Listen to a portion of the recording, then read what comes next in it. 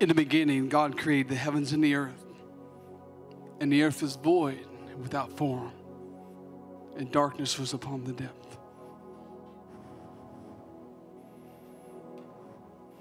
And God said these words.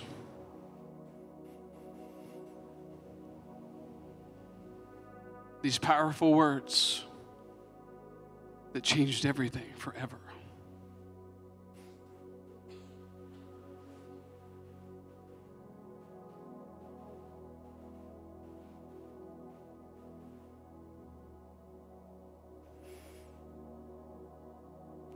God said, let there be light. And there was light. And God divided the light from the darkness. And that's what he's doing today. He wants you to know that he loves you this morning. And he wants to divide the light from the darkness that's in your life. That you can be a people that will flourish for him.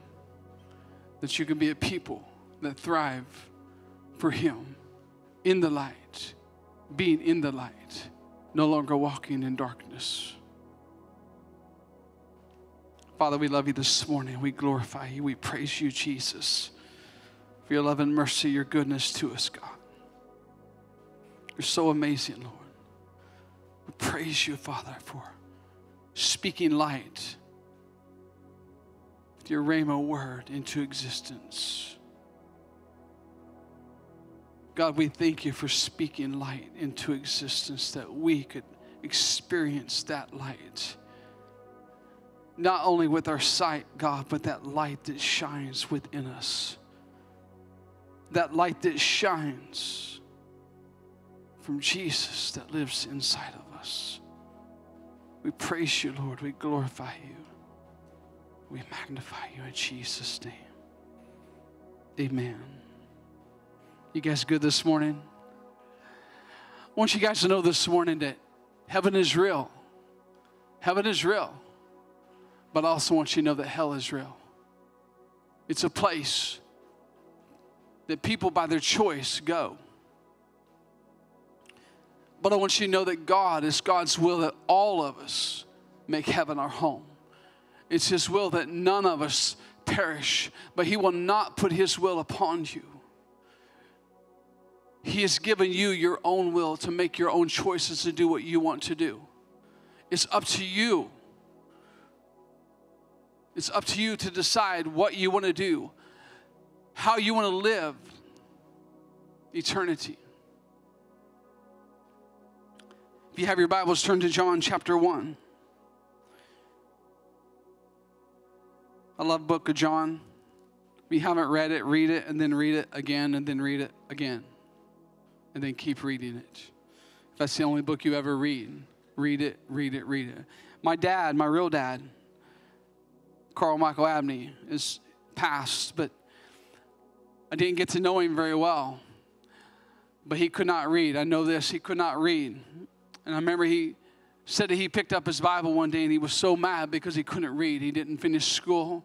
He was a logger. He worked with wood. That's where all these bowls come from in here. He was a woodworker, but he couldn't read.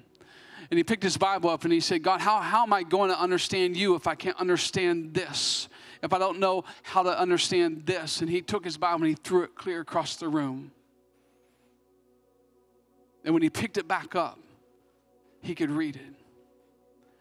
The only book that he could read was John.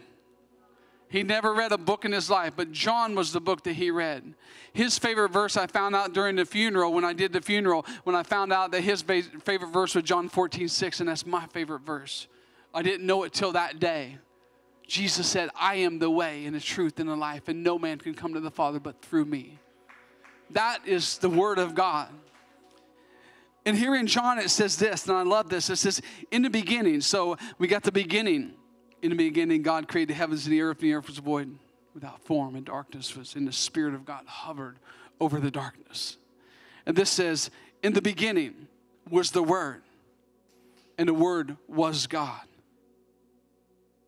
and the Word was with God. The same was in the beginning with God. All things were made by him, and without him was not anything made that was made.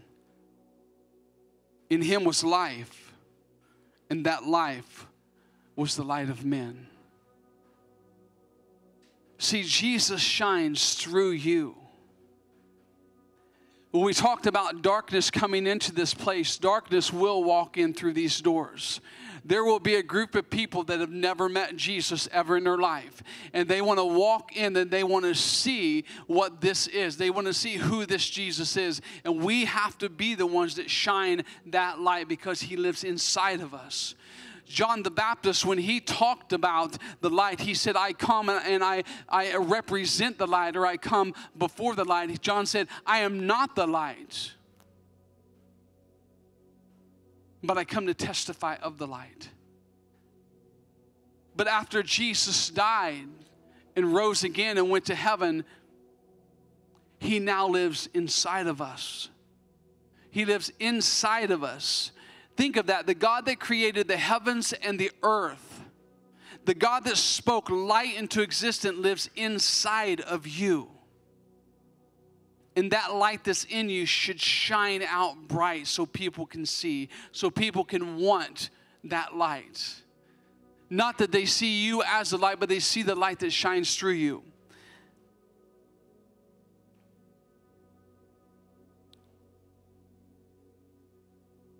In verse 12 it says, and as many as received him, to them he gave the power to become the sons of God, even to them that believed on his name. Hallelujah. We thank you, Jesus, for that this morning. Thank you, God, for your goodness and mercy upon us this morning.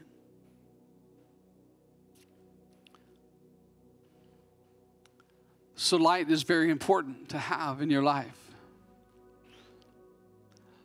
Light is greater than any darkness you'll ever experience. The dark things that come in your life, the dark things that you bring in your life, the dark things that come in before you, light is greater than any of the darkness. You just saw it was dark and the light came on. When the light is in the room, darkness cannot even be there. It can hide in the shadows, but it cannot be the main thing in the room. Light is the main thing always. Light will always triumph over darkness, always. So I want you to know in your life that when you struggle, when you have these battles in your life, when you have these things that you go through in life, some things you've brought there on your own and something the world has just put in you or put in front of you. Some things other people have put upon you. Some things people have done to you, dark things. But I want you to know that the light will overcome those things. Light will overcome every single situation that you're going through right now. So I ask you this morning, do you have the light of God inside of you?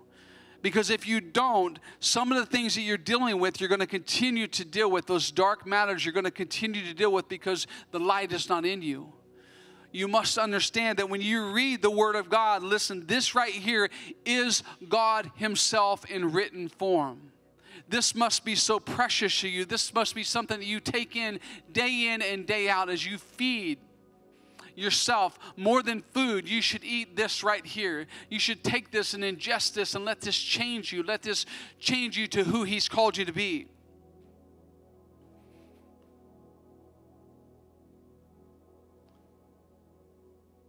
You think some of your problems are bad for you, or they're going to break you, or they're going to tear you down. I'm telling you right now, your problems are going to mold you and make you into what he's called you to be. You might be going through battles right now, but listen, it ain't over. You might be going through battles right now, but it ain't over. Because why? Because God is going to be the overcomer. The light that God shines through you is going to overcome every situation in your life if you will let him. If you will let the light shine upon every one of those spots in your life that seem dark, watch how the light changes that. Watch how the light changes those dark moments. Watch how God moves in. If you have your Bibles, turn to Psalms 92, verse 12. Psalms 92. And I love this.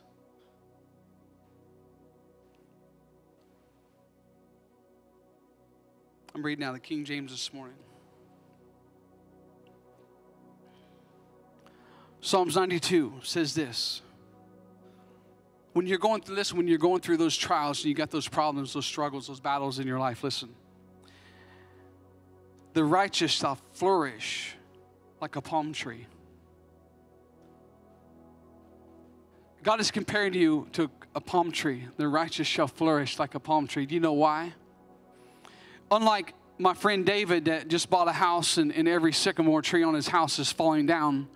But I want you to know, David, God has a word for you this morning. But listen, he says that the righteous shall flourish like a palm tree. You ever been to Florida and you ever watched the palm trees? You ever been there during a hurricane and watched how the palm trees bend and they bend and they bend, but they don't break? Why? Is because the palm tree says, no, I'm not going to stop. I'm not going to quit being what I am. I'm not going to be able to quit being what God's called me to be. And every time a storm comes, every time a trial comes, every time a problem comes in your life, watch how the palm tree, when a storm comes, the roots get stronger and they go deeper and they grab a hold tighter to the ground. They said, no, I'm not going to quit. I'm not going to let go. I'm going to keep going. No matter what comes my way, no matter what problem or struggle or battle comes my way, I'm going to keep going. I'm going to keep pushing through. And the palm trees are standing when the storm comes through. When the hurricane comes through, the 170-mile-an-hour winds are blowing that thing till it's almost touching the ground. It stands right back up. Why?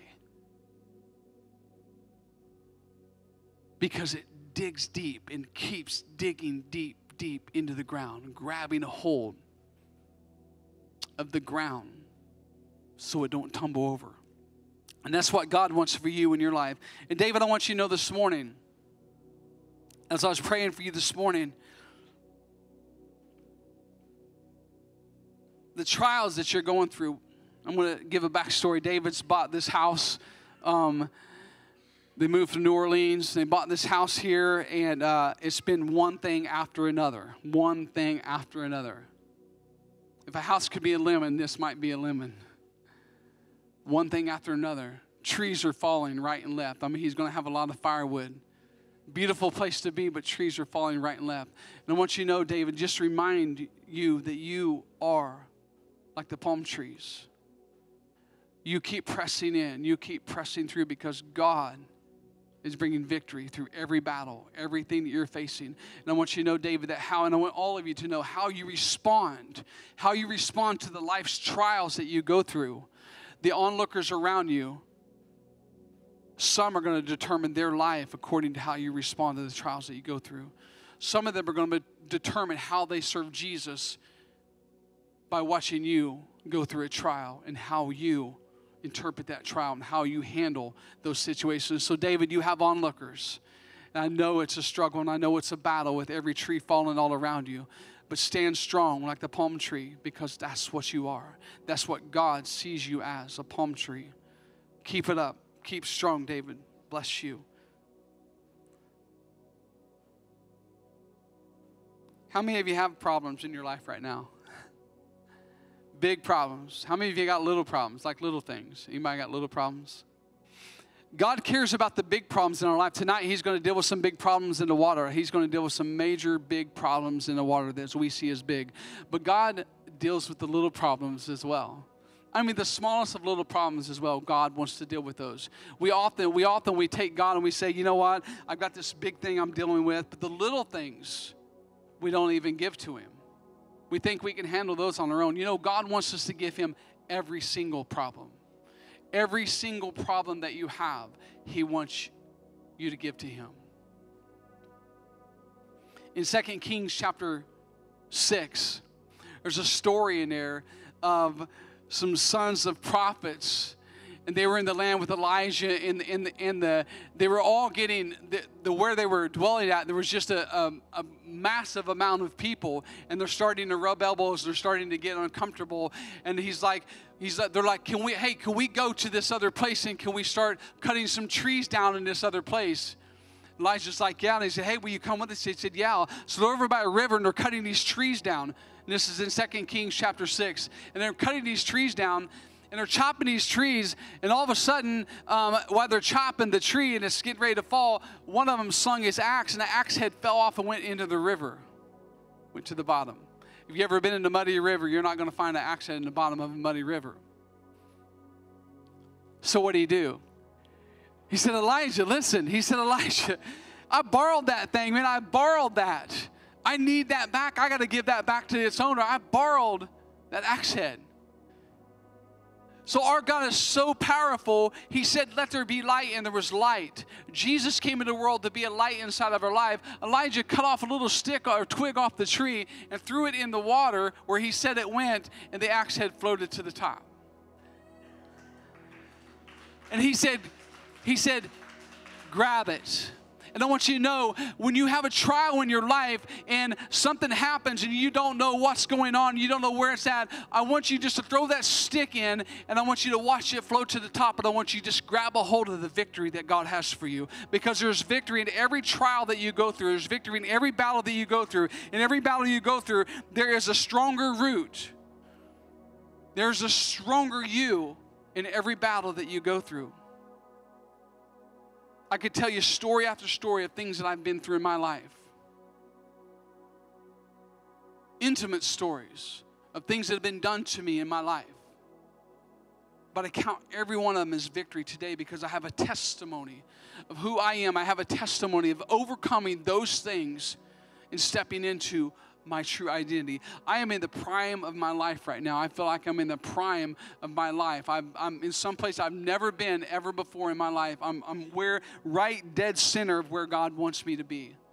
And that's an awesome feeling to know that you're dead center of where God wants you to be. Some of you guys are to the right and to the left, and you're looking for that center. I encourage you this morning to seek God through His Word. Seek Him through His Word. Seek Him through prayer.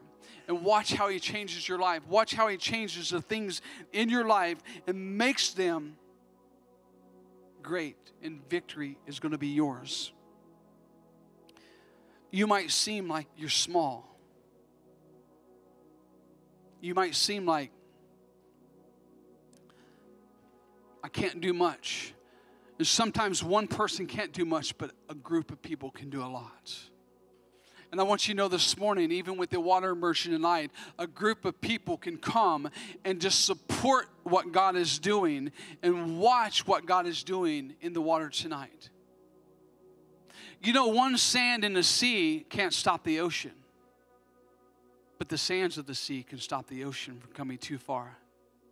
Sand is actually what holds the ocean at bay.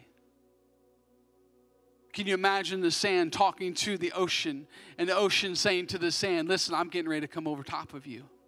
I'm getting ready to take you out. And the sand is going to say, you might come over me, but you always have to go back to your place. You always have to go back to your place. So when the enemy tries to tell you that he's going to override you, you just tell him, no, I'm going to put you back in your place because that's where God said you have to be. Darkness is overcome by light. Your problems will be overcome by you living for God, you serving God. It says in Psalms 91, it says, he that dwelleth in the secret place of the Most High shall abide under the shadow of the Almighty. Listen, when you abide in that secret place of God,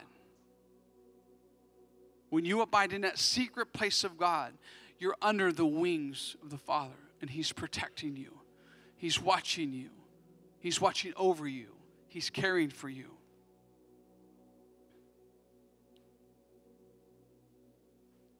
Last night, I went to Bloomington about 9 o'clock at night. Some friends of mine went earlier, and we got some photographs. We did some undercover work for legislative people that wanted us to go and get some photographs of some things that were going on in Bloomington last night.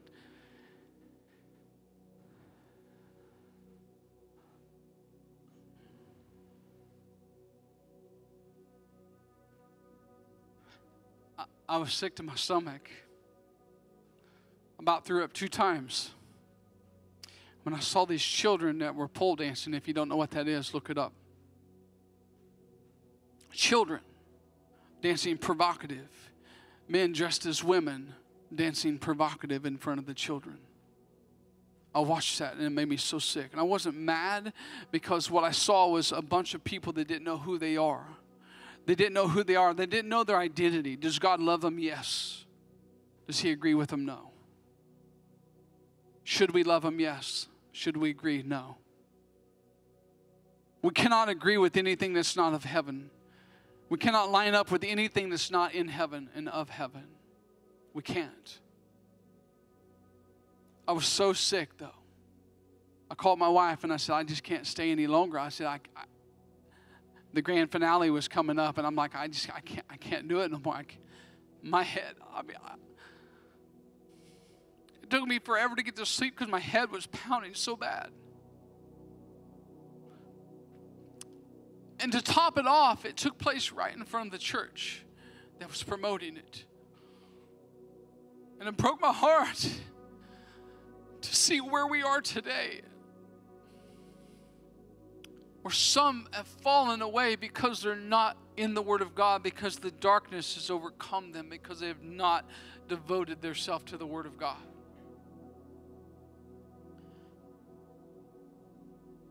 I will not become a person that sits in darkness. Light is my life. Living the life of love is my life.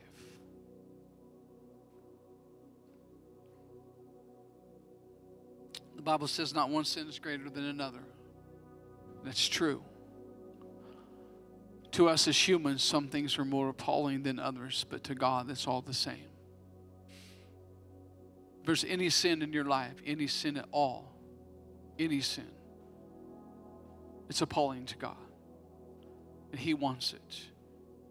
He wants the sin that's in your life. He wants all the things that are in your life that's not of Him. He wants every single thing. Your thoughts, your words, your actions. Let Him have them. Let Him have them today.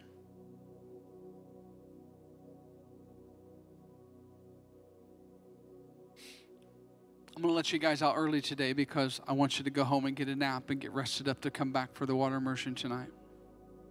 You have no excuse. I'm going to give you plenty of time to get a good nap.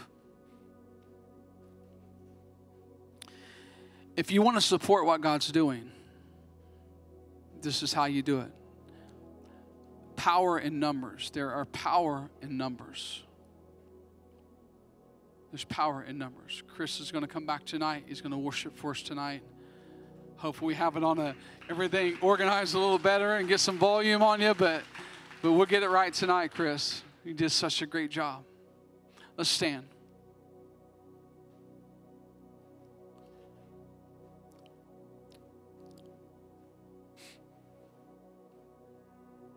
Light. I speak light into you this morning. I speak life into you this morning. Jesus is the light. Jesus is the life.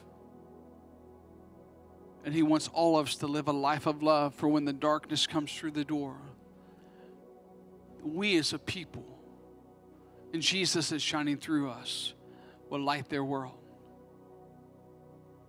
We're conduits that God uses to light the world of people around us. And what made me sad last night is that I couldn't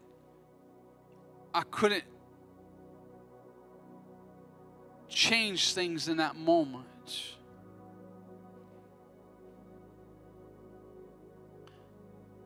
I wanted to pray with people so bad, but it was gross darkness. I didn't even know how. I didn't even know where to begin. I've never been in that position before.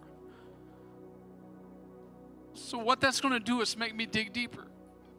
Make me go deeper, because I don't ever want to be in that position again where I cannot minister to somebody.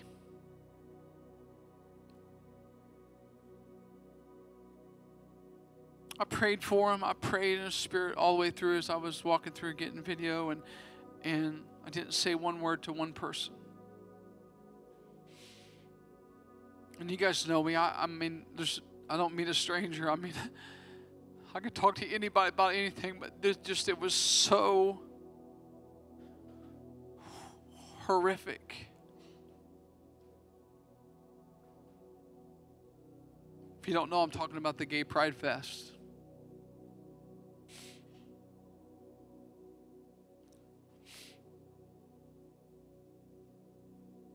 Church in this town sponsored it as well. God help them. So right now, if there's anybody that don't know Jesus, I encourage you to come forward. We're going to pray with you. If you got sin in your life, you need to leave here. Come and bring it and leave it here. Because God wants it. There's no condemnation. That's not from heaven. There's no guilt. That's not from heaven. Just give it up and let Him have it. As I said last week, if you're addicted to pornography or drugs, alcohol, cigarettes, being mad all the time, being mean all the time, saying the wrong thing all the time, just give it to God. Let Him have it. He wants it. He wants you to be free. When Jesus said, let there be light, He was saying, let them be free.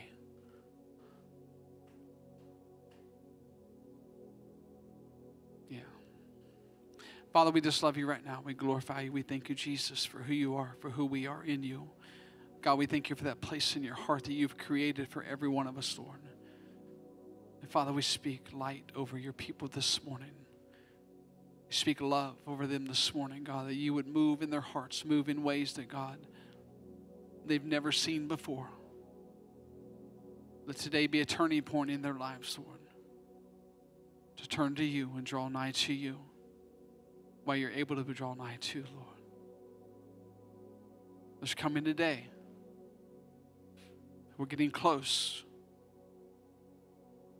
Thank You, Lord. In Jesus' name, amen. We'll see you guys tonight.